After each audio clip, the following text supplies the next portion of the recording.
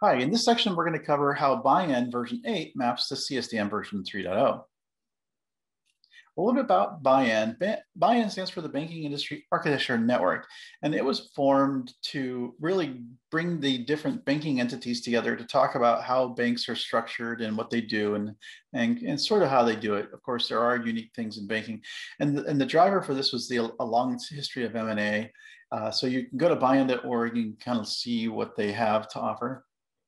The main differences and similarities with CSDM. So in CSDM, we really focused on how digital products and services are managed throughout their lifecycle, whereas BIAN defines largely a SOA and semantic definition model for how IT services back the banking industry. So there's a common set of services. As you can imagine, money needs to flow from bank to bank, and there has to be some level of commonality.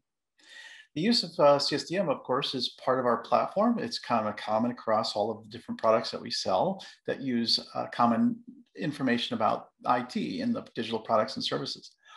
And BIAN, it is a vendor agnostic framework that's focused on the banking industry alone. It's very specific to that banking industry.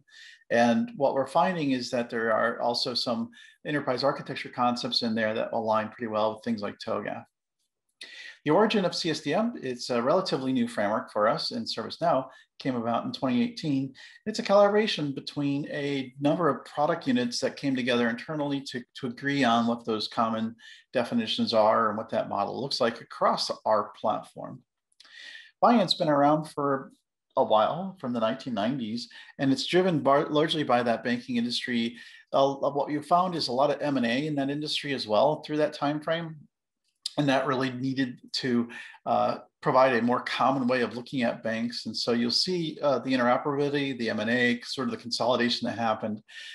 They had a much heavier, I would say, influence on from an enterprise architecture to help through those M&A and interoperability issues between banks. This is the BIAN model on the left, and what we see is the CSDM model on the right. And what you'll see is these four different areas of BIAN. These four areas are very well aligned with TOGAF, which is a common enterprise architecture framework we'll find in the market. The first thing that we really wanted to highlight is the business area, where we have business domain and service domain. That largely aligns with the foundation domains of company, business unit, department. When you look at the strategy layer, that's kind of what you're looking at, is what the business is doing, how things are working, how things are structured from a business point of view. There's a pretty much one-to-one capability-based planning mapping here. So business capabilities map to our business capabilities. And I think the definition is pretty well aligned there. And we have also a mapping between the application service to our two objects, business application and application service. In the BIAN model, they don't really have the separation between the business app and app service. They just have one application service definition. But if you look at the definition, it pretty much aligns with business application and not specific to application service, in that they don't separate out different installs or different environments. So that's something to keep in mind. The data object, for the most part, aligns with our information object at this level. Of course, in CSDM, we have a higher level, which is data domain as well, which could also be used. That might align with data objects as well as possibly business objects within the BIAN model. The next area is the business service. The business service aligns largely with the business service and business service offering in CSDM.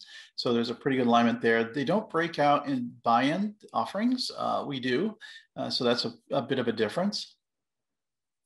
And the other thing I wanted to mention is that BIAN has what they call a service landscape. They have a set of services which define what these happen to be.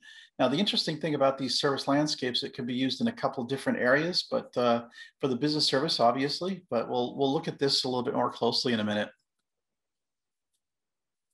This is a blow up of the actual BIAN service landscape. So if you're in the banking industry, you would recognize a lot of these things that you would do: loans, deposits, trade banking, market operations, things in the middle that are very specific to banks. And there's going to be some generic things like IT management is generic, and non-IT and HR enterprise services.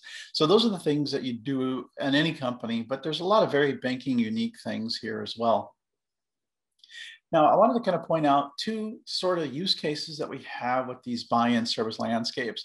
We typically see them used in a couple different areas, but the first thing I wanted to point out is there's a strong synergy with the business service definition and the yellow things, the things at the lowest level of this banking service landscape hierarchy. If you can see that it does break down in the yellow elements are the lowest level, which correlate to the business services.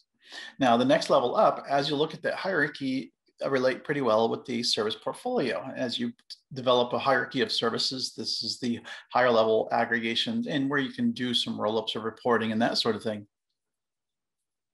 And then we have a strong synergy with business capabilities.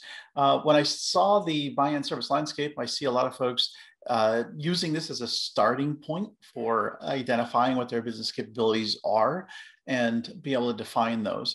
Of course, there is a mapping to BIAN already to the business capability, the ones that they define there, and of course what we define in CSDM, but it's not uncommon to use these kind of hierarchies in the capability design. Thank you very much. This has been the BIAN discussion mapping around BIAN and CSDM.